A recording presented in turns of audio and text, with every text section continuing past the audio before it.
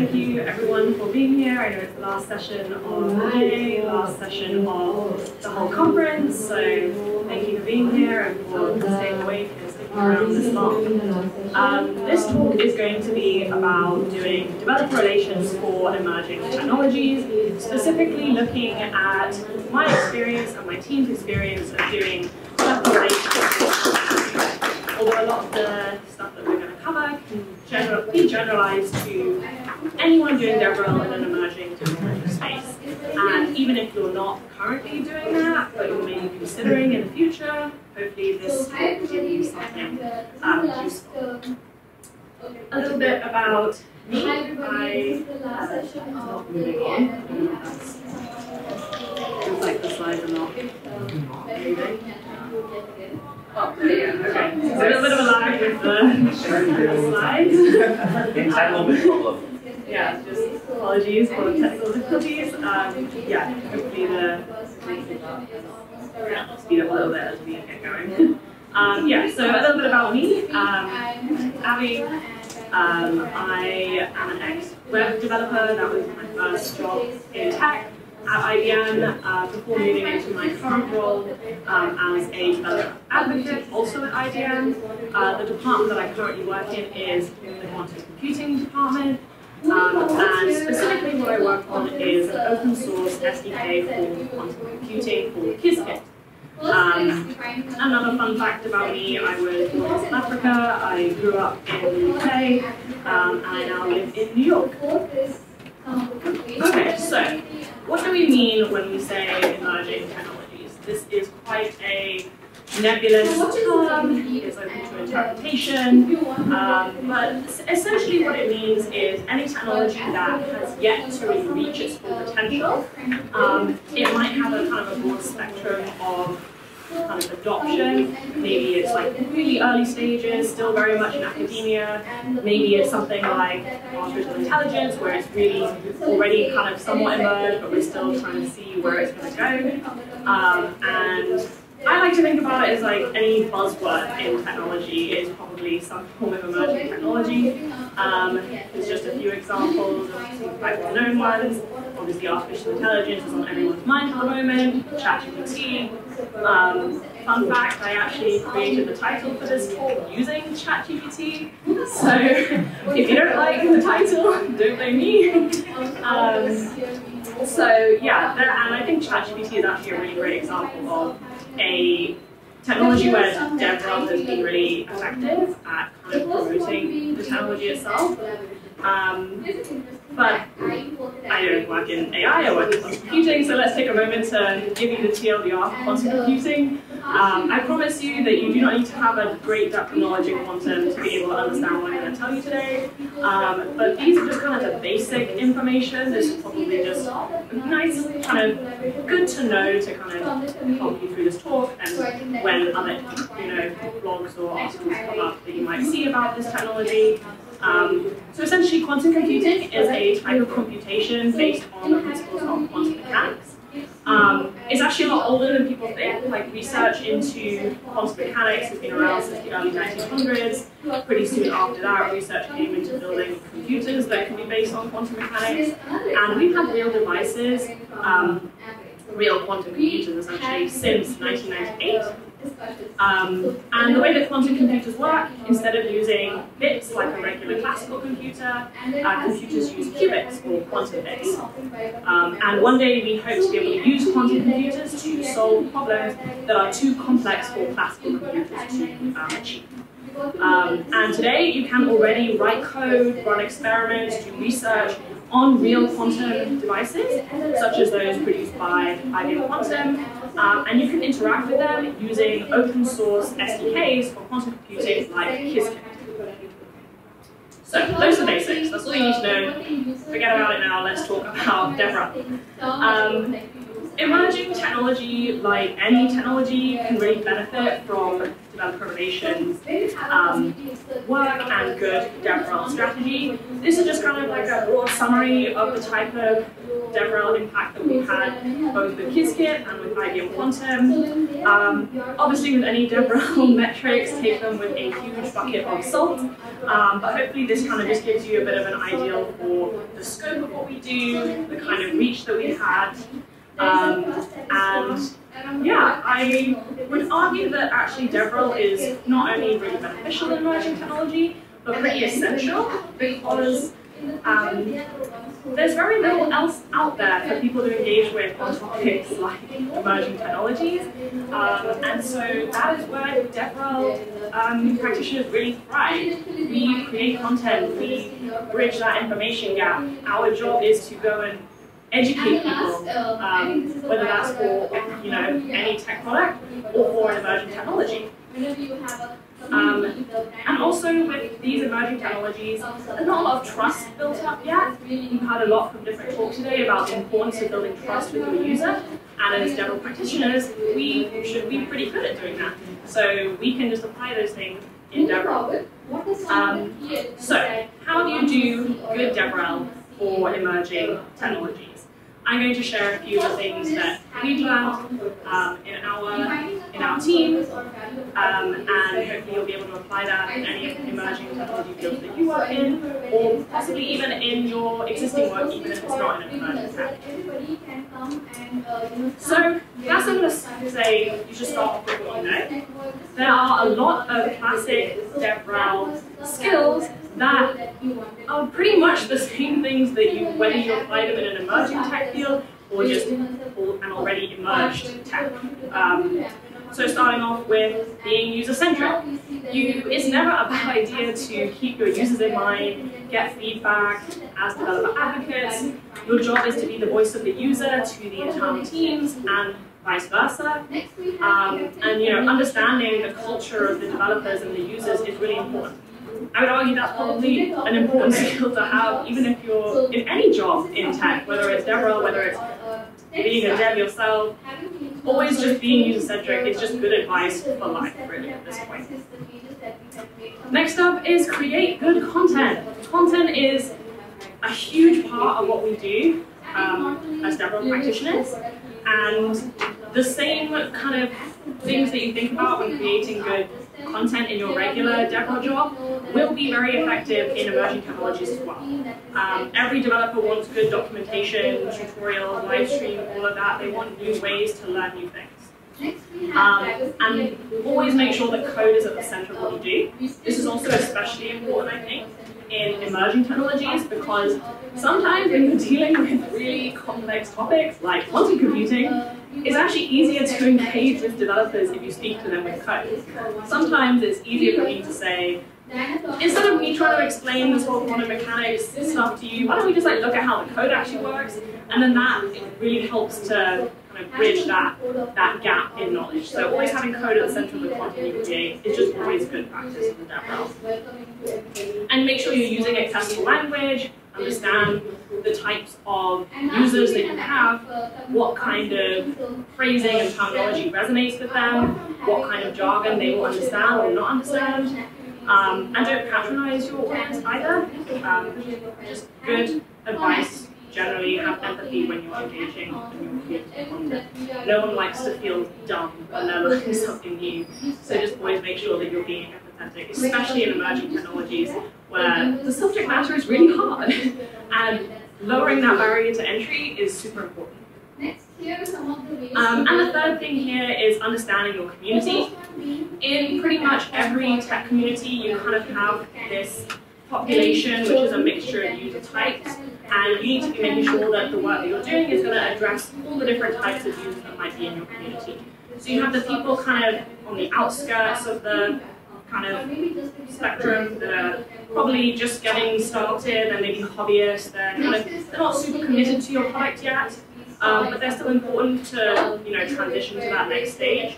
Then you have your active users, the people that turn into customers that are really actively engaging with your product.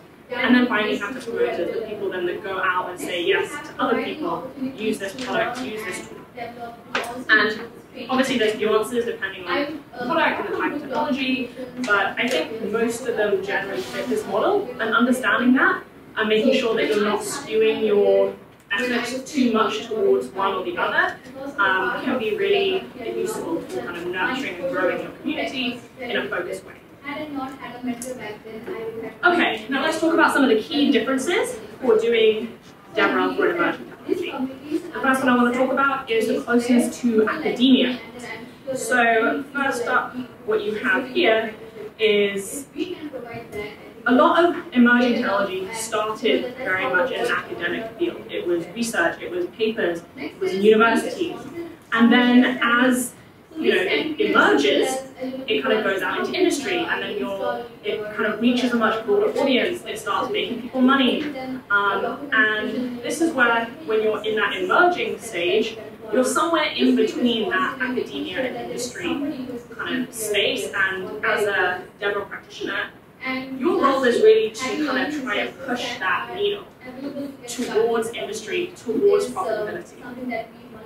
But this can also bring a lot of unique challenges. For example, because you're so close to academia now, you have some very challenging subject matter to get yourself through. It's not just kind of Googling answers on Stack Overflow, it's reading research papers and trying to understand academic jargon and then translate that into something that people in industry can understand. There's also possibly very few experts out there that actually know how to do this stuff, and so finding good, reliable sources can be really hard. Also a very different culture. Research culture is very different from...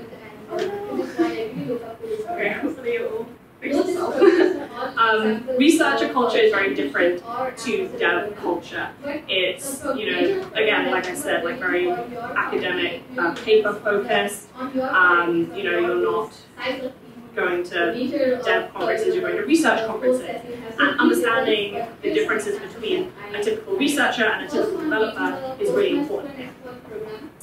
And this also comes with a healthy dose of imposter syndrome, because I know everyone gets imposter syndrome working in tech or just going through life, but it's kind of amplified on another level when you show up to meetings and literally everyone around you has a PhD. I think I have a monthly existential crisis where I think maybe I need a PhD in I don't know what, something.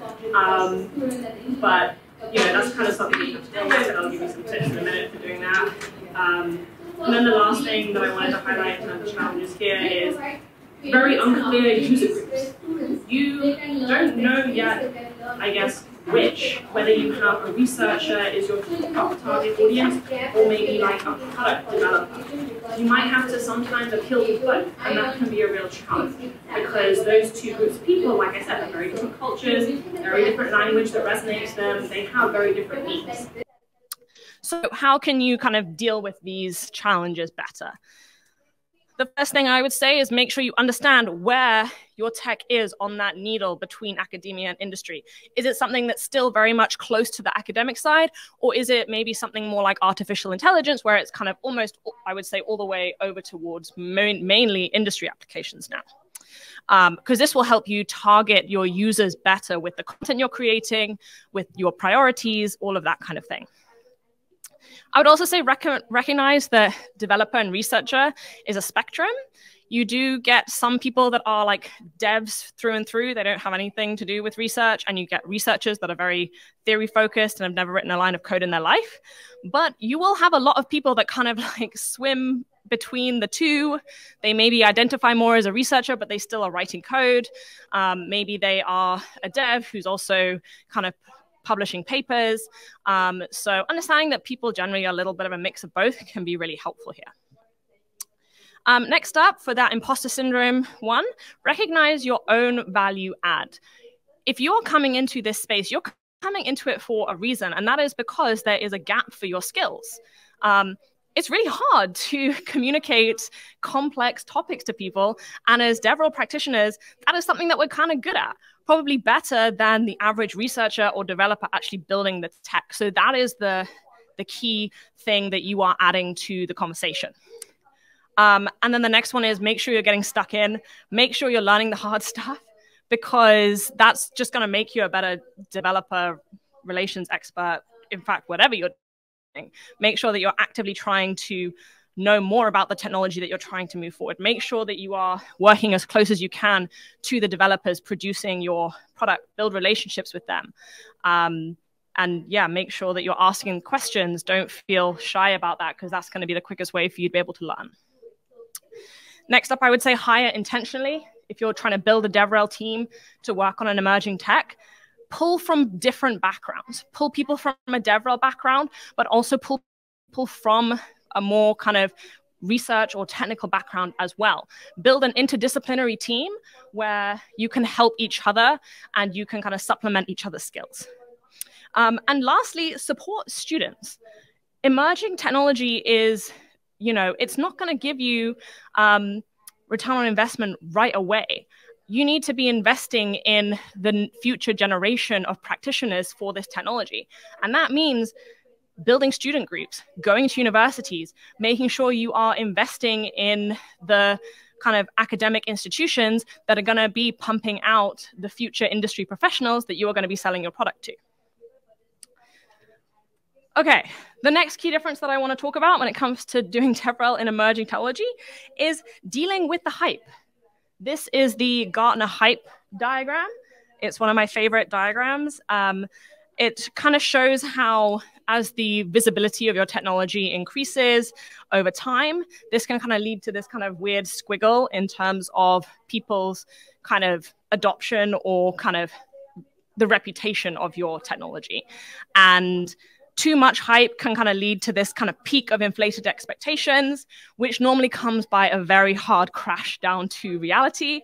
And then finally, people kind of, start to find something useful out of it as time goes on. And there is so much hype in quantum computing, especially if I have to read one more blog about how quantum computing is going to solve climate change, I think I'm going to scream. But I understand why people do it, right? People get super excited. It is a very exciting technology. They think that this emerging tech is going to change the world and make everyone $1 billion or something. The issue comes when people try to capitalize on that hype for clicks, for attention. And, that's kind of the worst case scenario. There's also, on the other side of that is that, this technology is not very well understood and it's very difficult subject matter.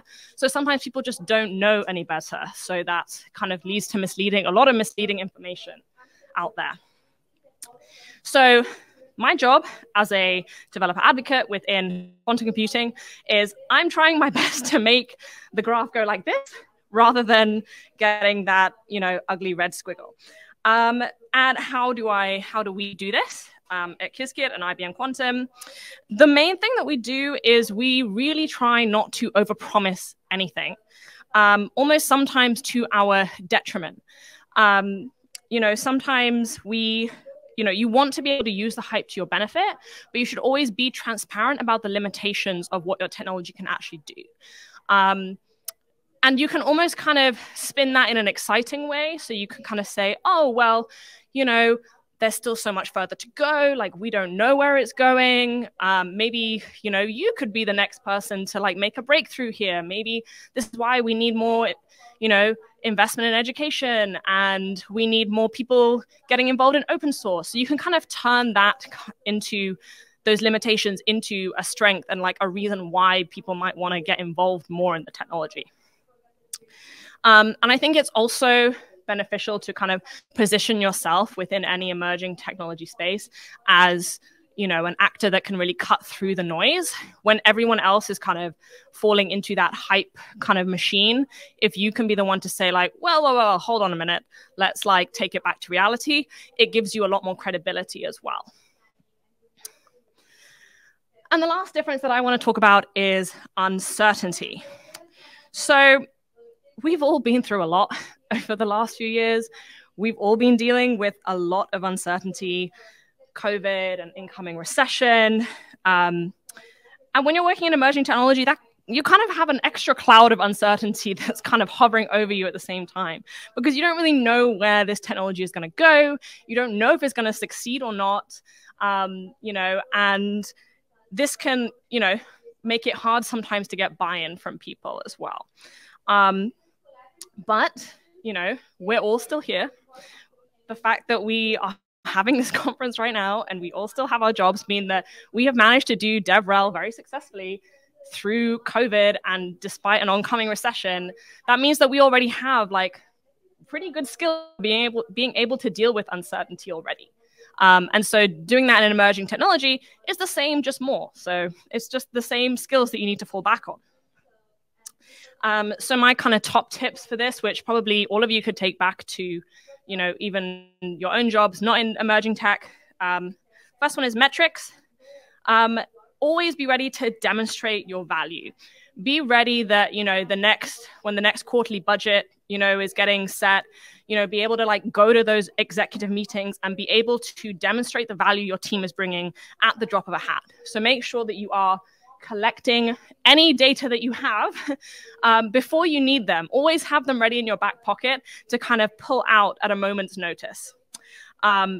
Particularly in when times are changing, from one day to the next, you can have, changes in the market or, world events that could drastically change the status of your product and where it's going. This is really important. Also, make sure you're being creative with where you're finding your data. Think about things that you aren't just the normal things, but stuff that maybe you could kind of spin in a useful way. I also always like to push that a mixture of qualitative and quantitative data is important. Especially when you're going to those meetings with execs and trying to kind of fight for your team and fight for the work that you're doing. You are essentially trying to bargain with humans. And if you're just presented with a lot of data, humans can kind of become desensitized to it. Having a few nice anecdotes to put into your slide about the impact your team is having can actually have a really profound impact on the people that you're trying to convince of your value, especially if you can sprinkle in an anecdote from a high-profile client or someone with a pretty well-respected reputation. If someone has, said something at an event about how important your team was in upskilling their team on a specific product, that is super helpful to add in amongst all of the more kind of quantitative metrics. And it also helps bulk things up a bit if you don't have many of those quantitative metrics. The next thing is budget. Obviously, it would be lovely to come to Japan and do in-person talks all the time. But the reality is that, budgets are really tight at the moment. So we need to be using all of those virtual skills that we built up during COVID to be able to kind of switch things at a moment's notice, be able to keep using those virtual skills to be able to pull off good DevRel activities.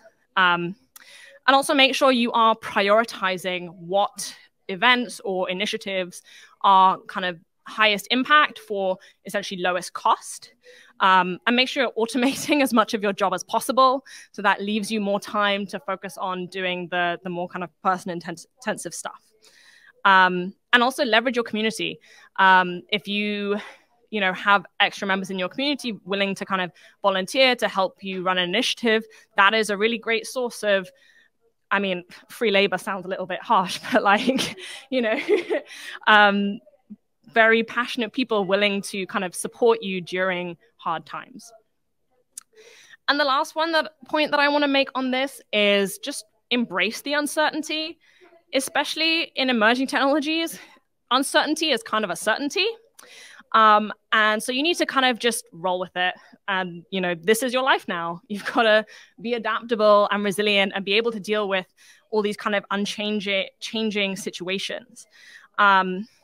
And I would also say, make sure you can change the narrative. When we're in these very kind of uncertain times, this can be very scary to clients and investors and users. So you need to be able to reassure them as well that what you're doing is important and will give them a return on investment. So being able to switch the narrative and say, hey, I know this is a very uncertain situation, but actually this is a really exciting time to be in this space. We don't know what's going to happen. This means that you could have a potentially really high impact if you are one of, the first people getting involved in this space. So just kind of like changing the perspective a bit can really kind of help deal with these kind of very uncertain moments. And yeah, that's kind of all I have to say on this, really. Thank you very much for listening. And if you have any questions, fire away.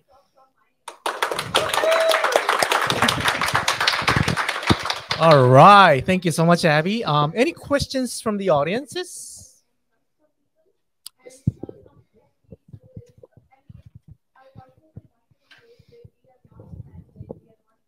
Hey, thank you for the talk. I'm curious, where does your DevRel team, who does your DevRel team report to, and what kind of metrics do you look at? Yes, so it really depends.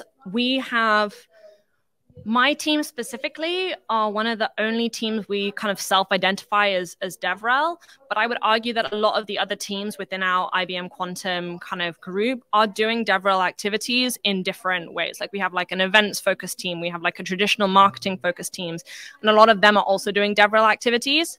So I can't really speak for them, but I can speak for my specific team.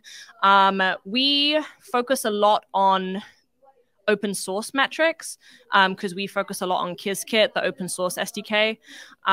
So we look at things like number of package downloads, also the number of dependents. We really want to focus on, because we're working in emerging tech, we're not just building our own product, we're also trying to build up a whole industry. So we really care about building up an ecosystem of open source projects that are creating good software for people to be able to use quantum computers. So we focus a lot on how many different packages out there are depending on our package as a way to kind of measure the health of our open source ecosystem and I guess kind of the health of the quantum computing ecosystem generally. Good, thank you. All right, thanks. Next question. Thank you. That was phenomenal, and I really related to a lot of that. One question that I had is, there's, like you mentioned, a lot of hype around some of this stuff. How can you rein in the community and help, settle things down? Do you create content that is not combative of that, but, what strategies do you use to do that?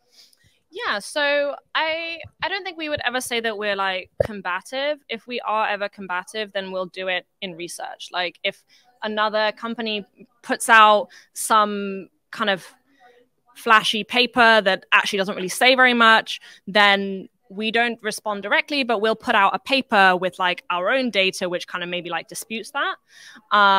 When we're creating our own content, we have, we try to hire very good, intelligent people and make sure that we're all kind of educating each other as much as possible. We have kind of some content guidelines as well about things that we kind of can and can't say. Like I said earlier, having that interdisciplinary team, so having researchers that actually like know their shit when it comes to quantum computing, having someone like that on your team who can kind of fact check what you're doing really helps to make sure that like we're not putting out content that is disingenuous or false. And we do also, when we invite kind of members of our community to like do guest blog posts or things like that, we will always, do our due diligence in proofreading that. We'll try very hard to kind of mentor members of our community, upskill them, and trying to kind of lead by example to a certain extent. And yeah, that's kind of generally what we do. All right, thank you so much. I think that is coming close to the end of the session.